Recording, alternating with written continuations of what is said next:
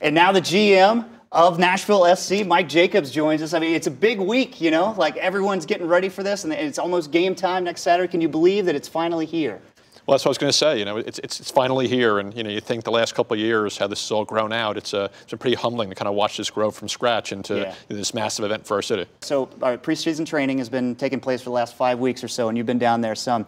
What have you seen, and what do you think fans can expect from the guys as they get the season started? Well, you know, first I would say preseason training for MLS is very similar to what you'd expect from spring training in baseball. Okay. You know, it's a 5-6 week process.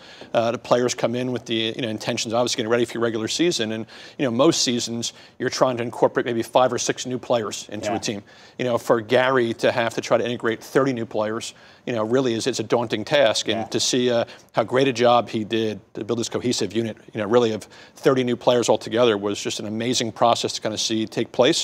And to see our team do so well against other Major League Soccer teams in preseason, I think it's helped kind of set the stage for us to be ready kind of going into this next week. So for the fans who are watching, they want to know, all right, which guys should I specifically follow? Who are some names that they should watch for as standout guys? It'd be easy for somebody watching a game to identify with players like Hani Mukhtar or Randall Leal. Both of them are playmakers. You might associate maybe with a sport like basketball, maybe like point guards. You know, they're the facilitators on our team. They'll be asked to score also, but both those guys are primarily facilitators, try to create scoring chances for us. You know, you look behind them, guys like Dax McCarty and Annabelle Godoy. You know, both are well regarded in our league, but both also are like honest, blue collar, hardworking players. They're kind of glue guys that hold the team together.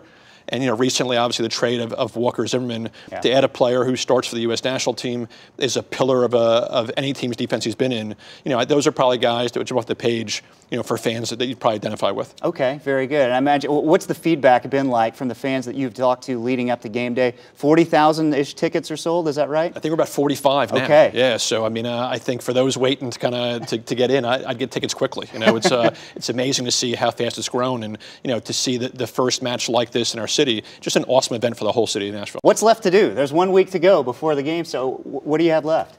You know, most of the work, for the most part, has kind of been done. And, you know, I think at this stage, leading up to the game, where most of our preseason has been about us, I think Gary and his staff will spend probably more time focusing on Atlanta. I think the opportunity to kind of look at what threat do they pose, what weaknesses can we expose.